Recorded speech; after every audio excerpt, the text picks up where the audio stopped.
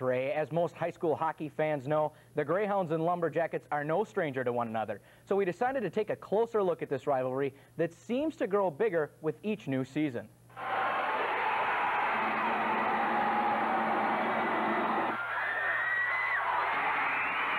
Webster defines the word rival as one of two or more trying to get what only one can have. And that certainly applies to East and Cloquet. Two teams playing a game in which only one can win, and knowing that it will take their best effort to beat the other, which is nothing new when these two teams meet.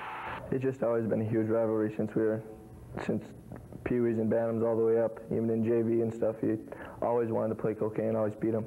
It's always been intense.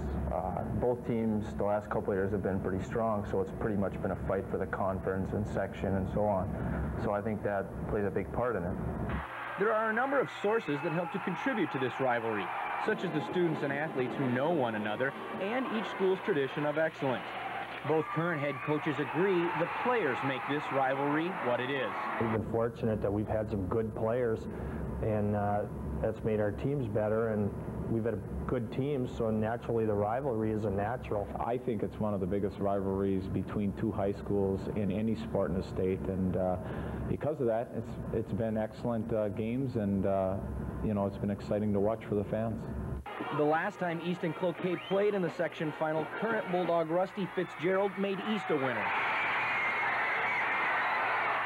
But the recent history favors the Lumberjacks, winning the team's last 6 meetings and 7 of the last 8. But the players say those numbers go out the window when the puck drops tonight. This is a whole new season. This is sectional. It's a new season. That's water under the bridge. This is a whole new season. It all starts now. It's not anything that's been brought up again. You know, it's not going to be fuel for that Thursday night's game. It's just we're going to worry about, you know, getting to the state tournament, because that's our dream to start with, and that's all we're going to worry about. Like any heated rivalry, emotions can get high. Such was the case in their last meeting at the barn, and neither team feels there will be a repeat of that incident. I don't think it'll ever happen, whether it was a playoff game or a regular season game coming up. The kids have put it behind them, and we can't go into the game worrying about that. I really would be very surprised if there was a problem in this game, and I think, again, the emotions get so high, and there's finger pointings in East Duluth at Cloquet, and there's finger pointing in Cloquet at Duluth East. What happened? What happened was unfortunate. Nobody's proud of that. I think both teams learned from that, and now here we are both in a section final, and we've had some classic games with them, and I don't think this game will be any exception. And even as the years go by and former rivals become teammates like UMD's Rusty Fitzgerald and Rick Morozic, their answer as to who will win tonight remains unchanged. I think East will show them up, though. Little overtime victory, I feel, coming on here. Okay.